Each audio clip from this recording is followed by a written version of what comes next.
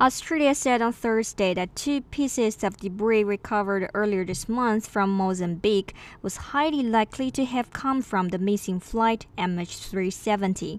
The Malaysia Airlines jet has been missing for more than 2 years.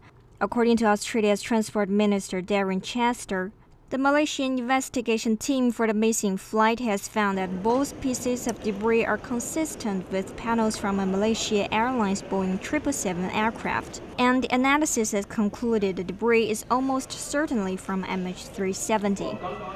Flight MH370 disappeared with 239 passengers and crew on board shortly after taking off from Kuala Lumpur bound for Beijing in March 2014.